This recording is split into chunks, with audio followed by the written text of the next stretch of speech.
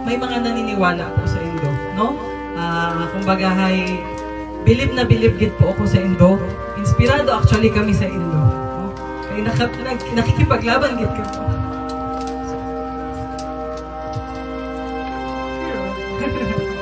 Salamat gid, salamat. Kay parbukon ako tala Sibuyan. Malimit ako diri sa Sibuyan, lalo na nung nasa Kapitolyo pa. Alam niyo yan, nakasaka na ako sa Giting, kung di na po sa Kabitubi, sa Layag, sa mga tribo po naton, sa Sinipawan, sa iba-ibang lugar po diri sa Sibuyan. Kaya sobrang ganda ng Sibuyan, no? Ginatawag gani nga Galapagos of Asia dahil sa isang dahilan. Dahil ang Sibuyan, ever since na nagsimula ang kasaysayan, hindi siya nadikit sa kahit ibang isla.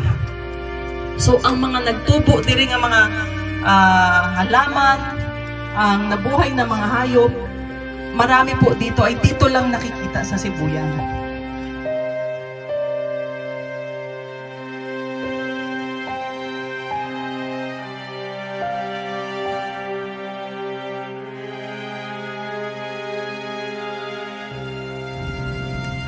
Video credits to the admin of FB page ng Sibuyan Island, Romblon.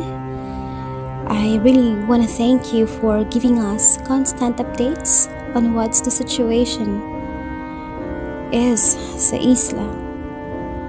Nakakalungkot man isipin. Exploration pa lamang ito.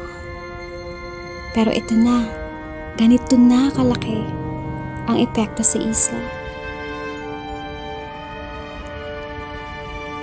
Sinong hindi magagalit? Sibuyanons are helpless. Kami ang talo. While everyone shows their support,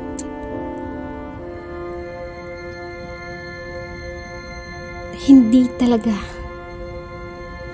mapigilan. Why? I think you all know the answer. Magagawa ng paraan kung talagang gusto, hindi ba? Pero pag ayaw,